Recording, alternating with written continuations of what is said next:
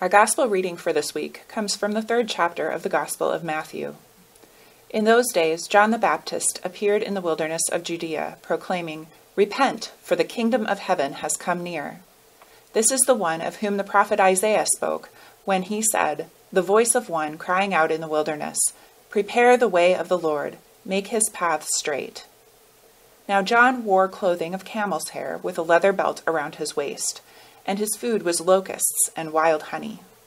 Then the people of Jerusalem and all Judea were going out to him, and all the region along the Jordan, and they were baptized by him in the river Jordan, confessing their sins.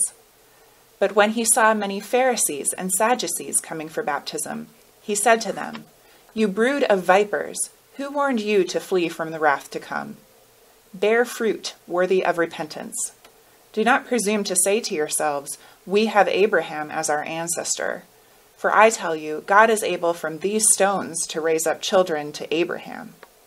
Even now the axe is lying at the root of the trees. Every tree, therefore, that does not bear good fruit is cut down and thrown into the fire.